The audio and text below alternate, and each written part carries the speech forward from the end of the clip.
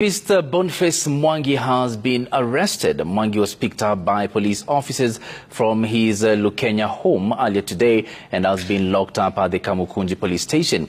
Police say the activist was arrested over allegations of incitement to violence using his social media platforms.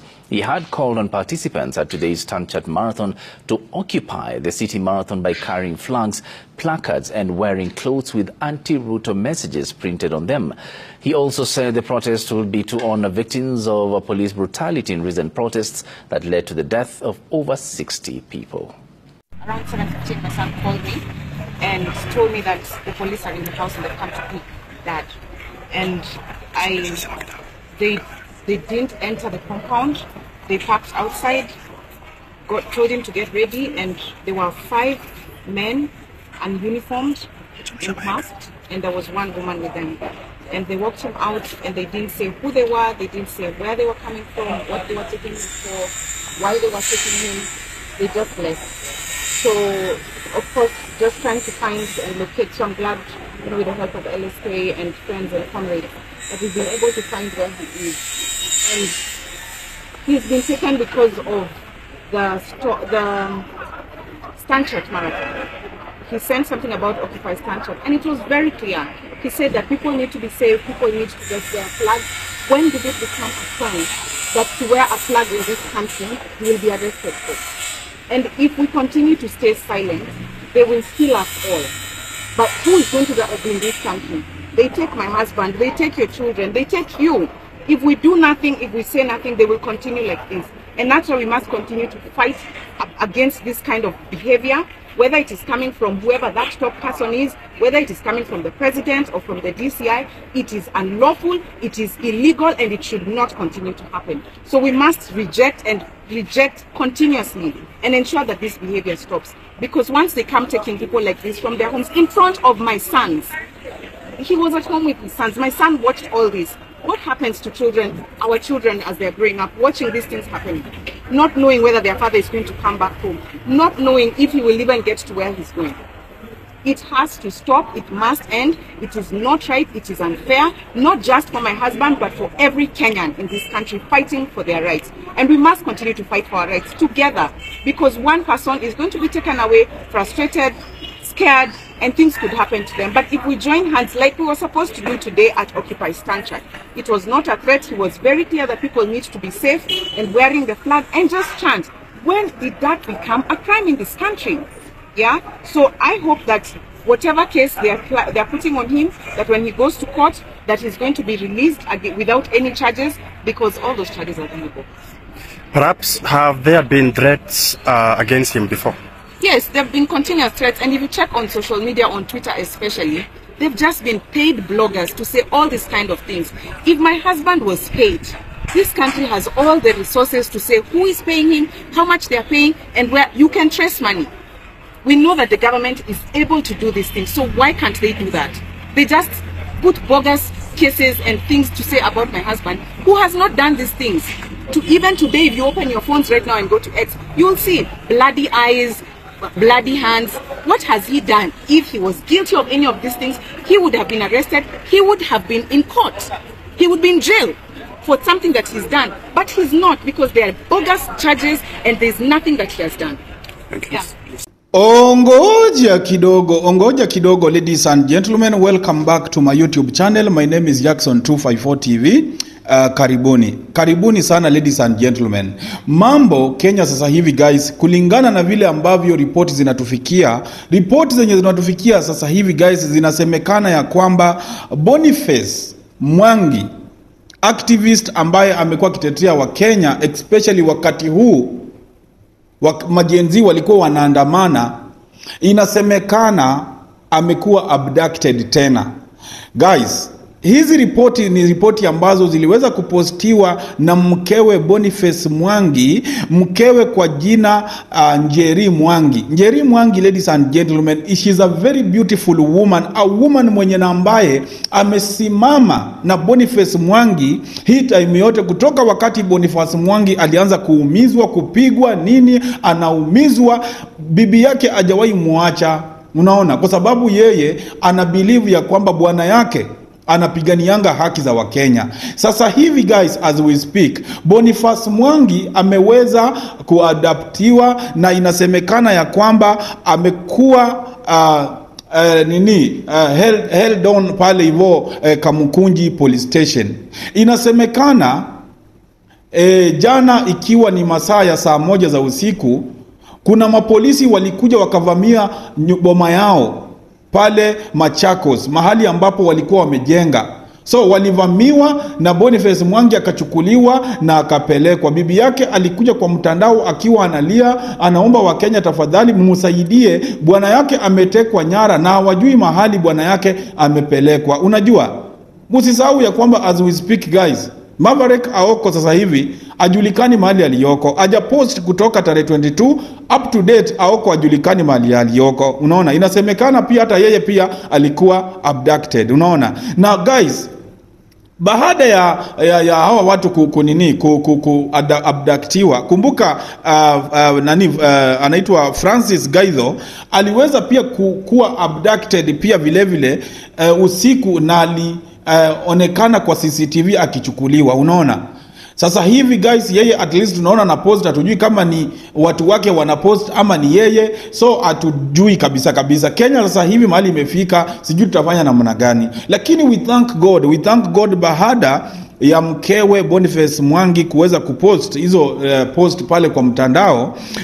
Martha Karua aliweza kuona hiyo post na ka react. Pia vile SK ama zaidi ukipenda LSK president kwa jina Faith Adhiambo pia vile aliweza kurespond, na pia vile the former chief justice Mr. Willy Mutunga pia vile aliweza kurespond. Unajua, so wao pia vile wanauliza mahali nani aliyoko. Unaona, ni nini kilifanyika na ni kwa nini walimshika. Lakini guys, nimeweza kugather information, nikagundua ya kwamba huyu Boniface Mwangi alikuwa ameenda kudunda on Friday. Alienda mahali kwa bar kukunywa, bar ambayo pia vile kuna jamaa pale kwa jina Juliani yule ambaye alinyang'anyananga bibi wa wenyewe, na pia vile huyo bibi pia inasemekana pia amenyang'anywa. Unaona, sasa hivi hana bibi despite yeye kuzaa na yeye. Juliani alikuwa pia vile pale hivyo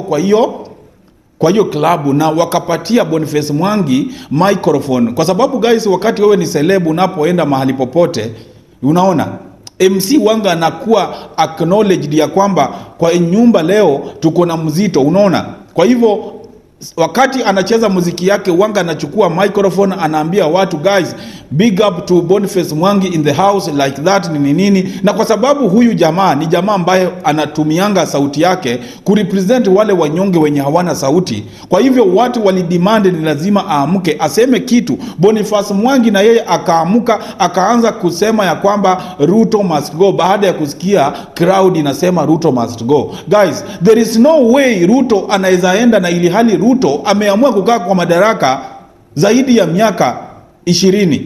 Unaona, kwa sababu my friend, hii katiba ya Kenya, kwanza ni kuambie ladies and gentlemen, inabadilishwa, na inasemekana ya kwamba hii mambo ya magavana na ma MP wote, ma human representative wote na ma MCA kukaa kwa kiti na president kwa jumla ati miaka 5, hiyo ni upuzi. So inasemekana my friend, miaka 5 si haijatosha wale viongozi mlichagua kuonyesha maendeleo yenye wamefanya. Na hii guys, imetokana na hii miaka 2 yenye wamekaa uongozini, hakuna kitu wamefanya. Unaona, hakuna kitu wamefanya. Kwa hivyo the only thing walionelea ni wanunue opposition, wawe wanaicontrol vile wanataka. Sasa hivi vijana wenye ambao walikuwa wanaonekana ni kama malida, wengi wamenunuliwa, na wale wenye wamekataa kununuliwa ndio hawa unasikia wanashikwa, wanafinywa, wanawachiliwa, wanashikwa, wanafinywa, wanaachiliwa. Guys, let me tell you something. There is no way mtu kama Ruto anaweza akawafanya nini, anaweza akawapatia nafasi, kwa sababu let me tell you, hii government yake ana run na pesa, na zile pesa ana spend kufurahisha hawa viongozi ndio wambak ambition zake. Hakuna vile anaweza risk ati mtu kama Gaitho ama mtu kama Maverick Aoko ama mtu kama Boniface Mwangi ama mtu kama anaitwa nani, Morara. Morara pia vile vile, ladies and gentlemen, msidhani pia ako na amani. Kwanza hiyo chama yake yenye aliweza kulaunch ya inject hiyo chama, wacha nikuambia, inapatia viongozi wasiwasi. Inapatia viongozi wasiwasi kabisa. Nyinyi mnajua mapolitician ni pesa ngapi wanatengeneza? Mnajua ni pesa ngapi wanatengeneza kila mwezi, my friend? Sasa hivi hata wasipofanya maendeleo, hakuna kitu mtawafanya. Kenya ni nchi ya ufisadi. Sasa hivi ufisadi imekithiri.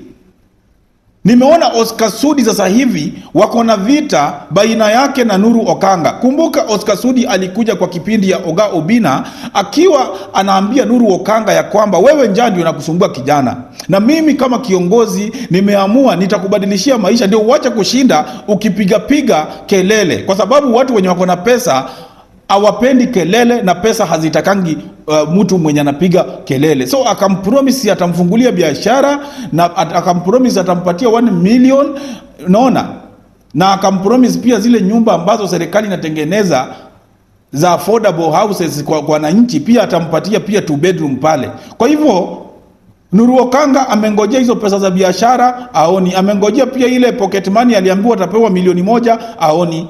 Sasa hivi Nuru Okanga amechoka kungoja, na akipiga simu azishikwi. Sasa hivi Nuru Okanga ameenda kwa mtandao, amemwanika, amesema vile huyo jamaa alimtumia ndio ili kumnyamazisha. Na nyinyi mmekuwa mkiona guys, baada ya Nuru Okanga kukuwa approached, aliacha kusema ya kwamba ati Gachagua asikuwe impeached. Unaona, siku hizi ukienda pale Jekaranda wote wanaongea lugha moja, wanasema my friend, let me tell you, finya kabisa hao watu wote, chuja kabisa. Wanaambia Ruto afanye venye anataka, kwa sababu alishaongeleshwa. Mlungula pia alishapromisiwa, hata ingawaje haikuwa imeingia, lakini yeye alikuwa ana fulfill makubaliano yake, kwa sababu guys, hakuna kitu mbaya kama hii bunge la mwananchi kwa Ruto, kwa sababu wacha nikuambie, wale watu sasa hivi wanapatia kiongozi Ruto sasa hivi stress ni watu wachache sana. Hiyo bunge ya mwananchi na hawa wakina Morara hawa, na kwa sababu Boniface Mwangi hajaongea kwa muda, hawajui sasa hivi wana plani nini, kwa sababu kumbuka sasa hivi katiba yenye iliandikangwa sasa hivi wanataka 2024 waweze kurarua zile pages ambazo zitabenefit viongozi, wajilimbikizie pesa na madaraka, my friend, na pia pesa pia wajiongezee. Lazima hiyo constitution ibadilishwe, na hii constitution lazima ibadilishwe, mupende musipende, mupende musipende. I'm telling you guys, sasa hivi hakuna kubembeleza. Ruto amewabembeleza sana na msiki. Sasa hivi ameamua sasa ni kuenda na nyinyi sambamba. Atawaweka kwa line mpaka mtashika adabu. Mnadhani ni mchezo? Hakuna vile mtaenda mkiharibia president jina ati kwa sababu ati sijui nini. What are you saying? Wewe unadhani kupata kiti ya upresident ni mchezo? Unadhani kupata kiti ya upresident ni mchezo wewe? Upate kiti ya upresident alafu uachilie. Unadhani President Ruto ni kama wale mapresident wa Uruguay? President wa Uruguay is the most poorest president in the world. Kwa nini? Yeye baada ya kuchaguliwa aliingia pale na akafikiria kuhusu maisha ya wananchi. Imagine yeye mwenyewe hananga ndege, hananga gari, hananga chochote. Yeye pesa zake hata mshahara analipwangwa sijui 30%, hiyo nyingine yote inaenda kwa maskini. Pesa zote anapelekana kwa hospitali na nini. Yeye mwenyewe alisema hawezi akaishi maisha expensive. Anaishi kama mtu wa kawaida. Huyo president, my friend, hata akikuja kwenyu kutembea, akuja hata mumuone kwa barabara anapita, hakuna mtu anaweza mnyonga, hakuna hata mwizi anaweza mkidnap. Huyo jamaa hana mali. Unaona, huyo jamaa ako clean kama pamba.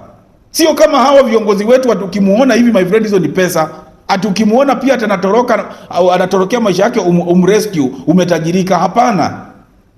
So wacha nikuambie kitu moja. Kwa hii dunia you will only live once. Tajirika na uendelee kutajirika. Kwa sababu usipofanya namna hiyo, ladies and gentlemen, watu watakucheka. Na sasa hivi hawa viongozi wetu, my friend, wacha nikuambie, wanatafuta pesa mingi ndio hata wa invest nje. Hata mkifika mahali mwaletee ujinga, wanahama. Mnasema nini nyinyi? Mnasema nini? Tafadhalini wa Kenya, tafadhalini. Boniface Mwangi ameweza kutekwa nyara Na mumeweza kusikia vile ambavyo bibi yake ameweza kusema. Anasema ya kwamba yeye anapenda bwana yake na anamtaka mahali penye yako akuje. So baada ya Martha Karua kuongea na pia vile baada ya LSK president kuongea, Faith Odhiambo, pia vile former chief wa chief justice wa Kenya pia vile Willy Mutunga. Kumbuka huyo ni best friend wa karibu sana na Boniface Mwangi. Kwa hivyo guys, let me tell you, wameweza kuongea, na baada ya wao kuongea, Boniface Mwangi inasemekana amepatikana ni wapi alipelekwa. So alipelekwa Kamukunji na akameweza kushtakiwa na madai ya kuincite watu kwa kilabu. Unaona hiyo video yenye amepost kwa mtandao hiyo, ladies and gentlemen, hiyo video imeleta shida, na ndio kwa maana ameshikwa. Hata kabla ya post hiyo video alikuwa already ashashikwa. Kwa sababu ya nini? Kumbuka hata kwa hizo vilabu wanaendanga kukunywa, kuna kuanga na mapolisi, na hao mapolisi wakati wanaona kitu inaendelea wanapiganga simu, mapolisi wanakuja wanafanya nini na wanawashika. Sasa hivi tukitaka amani Kenya, my friend, ni tujaribu kupatia Ruto nafasi ya kuongoza. Ruto aongoze kwa amani, abadilishe miaka kwa amani, na pia vile hiyo miaka 7 ikiisha pia watabadilisha tena, na hakuna kitu mtafanya. Sasa hivi mmesikia guys, Wetangula mmesikia nafutwa kazi. My friend, ODM wanataka kupatia mtu wao hiyo kiti ya speaker wa Senate. Na pia vile nasikia yani hii madaraka hawa watu wanagawana kabisa. Unajua hakuna mtu mwenye anachukianga Raila kama Maverick Aoko. Maverick Aoko, ladies and gentlemen, sasa hivi angekuwa hapa, sasa hivi angekuwa amechamba huyo Raila vibaya sana. Raila inasemekana ya kwamba ni opportunist. Yeye ndio uanga anakuja pale anaambia watu waandamane, watu wanaandamana wakidhani ya kwamba serikali inaenda kuchukua. Yeye ana sneak out, anaenda na patana na president wa nchi, wanaenda wanakaa chini wanasikizana, alafu wakishasikizana, my friend, wacha nikuambie, wanamuita kwa serikali, anaingia pale, anawacha wa Kenya nje. Wengi waliuliwa guys, let me tell you something. Hii serikali wale vijana waliuliwa kwa street wakati wa impeachment. Parliament vijana waliuliwa wengi. Vijana wengi sana wameuliwa, wamepatikana kwa mitaro wakiwa wameuliwa guys. Souls zao vijana, wacha nikuambie, hazijawahi rest. Kwa hivyo mtu yoyote mwenye ambaye anajaribu kupinga maamuzi ya Gen Z, huyo mtu, my friend, wacha nikuambie, unaweza hata kutwa usiku na spirit zao watu wenye walichinjwa au watu wenye walikufa wakuja wakunyonge. Hakuna haja, my friend, kuwa na pesa mingi duniani halafu uchizi ama familia yako iishi ikilipa deni. Ni uchungu sana, ladies and gentlemen, ni uchungu sana. Hata makanisa sasa hivi wamekuja kurealize ya kwamba walikosa. Hawakujua kwamba Ruto akiingia pale atasahau. Ruto saa hii, my friend, wacha nikuambie, yeye anasema Gachagua ni mtu mbaya sana. Na guys, wacha nikuambie, video ziko kwa mtandao. Gachagua kama kuna mtu anachukia ni Raila Odinga. Na yeye alikuwa anasema Raila Odinga vile waliwatendea na Uhuru Kenyatta, Ruto akona roho nzuri sana, hawezi akatendea mtu unyama. Hii mambo ya kuabduct watu Ruto hawezi fanya. Kwa hivyo Wakenya mfeel safe na hii serikali ya President Ruto. Hivyo ndio Gachagua alikuwa anasema, alikuwa anamuongelelea president wake vibaya. Alikuwa anamuongelelea vizuri, lakini baada ya president kuchukua kiti, ile video Gachagua akikulanisha machakula siku ya kupewa kiti, Gachagua alikula chakula kama mtu mwenye hajai kula na vibaya, na anamulikwa na kamera. Hiyo kitu ilikasirisha president, mpaka president akakuja akampatia wonyo hadharani mbele ya watu. Na kutoka wakati huo, wacha nikuambie, Gachagua amekuwa tu akimisbehave. Nyinyi mnadhani, my friend, hiyo kiti yenye Ruto amekalia unadhani ni mchezo? Hiyo kiti hata Ruto hapatangi usingizi wakati analala State House. Hiyo State House, my friend, wacha nikuambie, nduru za watu wenye wamekufa wengi tangia miaka ya kitambo, wale mapresident wote wenye walikuwa. Hizo nduru, wacha nikuambie, ukiwa kwa hiyo nyumba, wacha nikuambie, mapopo zinapita tu zikipita tu kwa ndani. Mapopo zimejaa huko ndani. Hizo mapopo, wacha nikuambie, usiku zinageuka zinakuwa kama souls zenye zilikufa. Unasikia watu wanalia. Huwezi lala pale. Na ndio kwa maana president anapenda kusafiri. Unajua kwa ngambo my friend unalala kwa building mrefu huko juu kwa city katikati my friend, unasikia tu furaha. Security mabouncer nini umewekewa mpaka kwa mlango.